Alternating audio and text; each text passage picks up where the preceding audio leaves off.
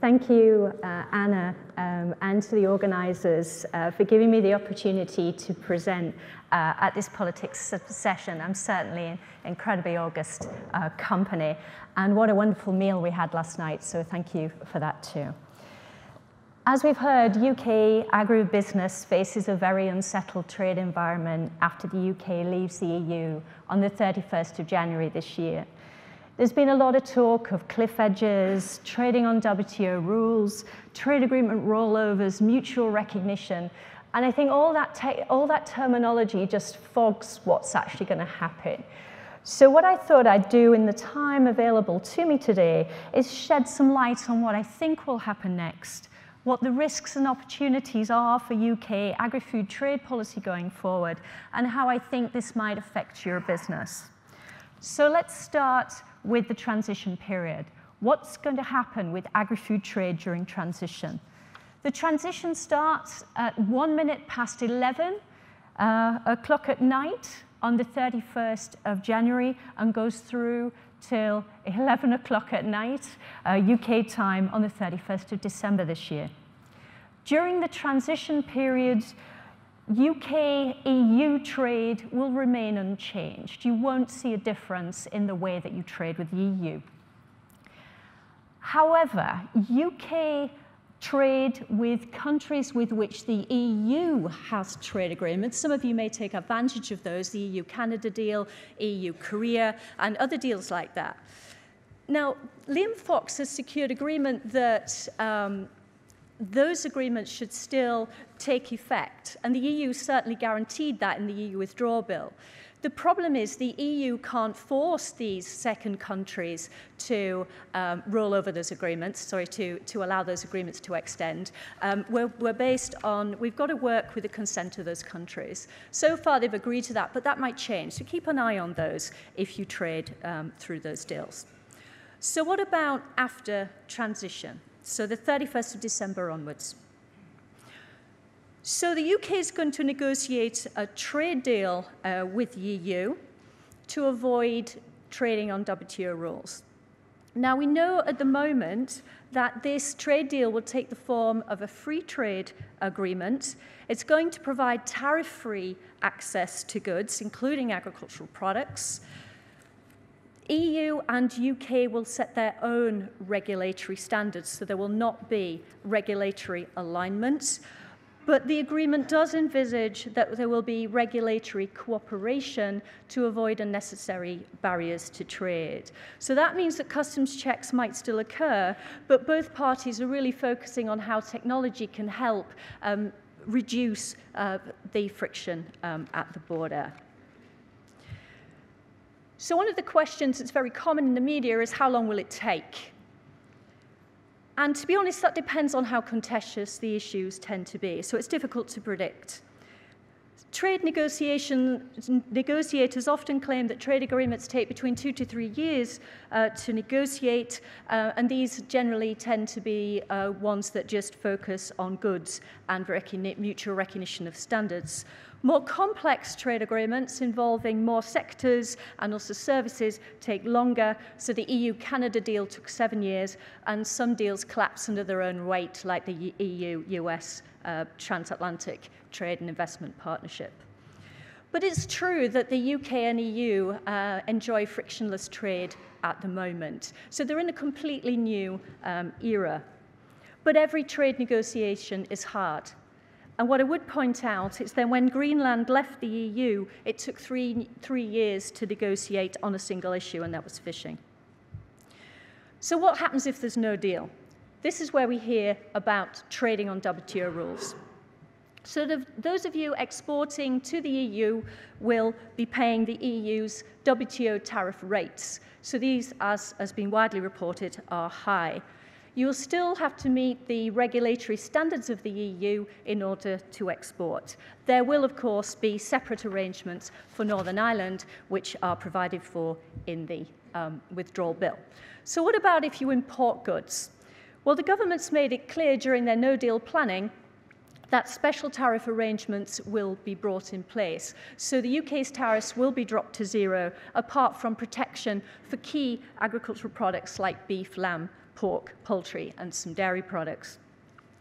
What's not clear to me is how this emergency tariff schedule fits in with the WTO rules, and I would welcome the Secretary of State's views on that. To the extent that there may be issues with other countries, other WTO members, in relation to that emergency tariff schedule. So what about UK trade with non-EU countries going forward? Now, it's clear that the UK has reached agreement with 50 countries with which the EU has trade agreements and has agreed that those deals will roll over, so they'll apply still after the end of the transition. But key countries like Canada and Japan have yet to reach agreement, and there's a lot of countries waiting on the EU-UK deal before they'll enter into meaningful negotiations with the UK. So a lot rests on the deal. So in the time I have left, I want to focus on the risks and opportunities for UK agri-food trade going forward. So what are the risks? Now, we've heard already from Minette Vatters and Clive about the alignment between the UK agricultural policy, domestic agricultural policy, both in England and in the devolved nations, and the international trade policy. Trade policy is not devolved, but obviously agricultural policy is. To be effective in an international trade negotiation, there needs to be clear alignment between the domestic policy and the international trade policy. It's clear that there are advantages to UK agribusiness from both an EU deal and a US deal. But the question is, how will the UK regulatory regime fit within the different regulatory regimes of both these countries? It's not an impossible circle to square, but it does need to be thought about. Certainly, the trade negotiators on the other side will be very clear on what they want to achieve, and that you can see the negotiating strategies already online with the US and the EU. So the second risk is that trade negotiations involve many countries, not just the countries that are actually conducting the trade agreements. And this is because the UK is a member of the WTO, and so must abide by its rules. That point is clear. So the WTO rules enable major exporters to the EU and the UK, or whoever else it is that the UK is entering into agreements with, to seek compensation in the form of changed tariff arrangements, possibly quotas, if they feel that new trade deals compromise their existing trade flows. And we can already see some evidence of this happening as the EU and UK try to negotiate separations. That's already happening in the WTO, particularly countries like Russia and Brazil and the US. The third risk is that trade regulation doesn't stop at the border. WTO rules affect domestic policies. One of the landmark policies going forward that DEFRA has announced is this idea of changing the EU payments to farmers for public money, for public goods. And there's a lot to be said for supporting sustainable agricultural food production, as I'm sure many in the audience will agree. But these payments, public money for public goods, must still comply with WTO rules, particularly the WTO Agreement on Agriculture.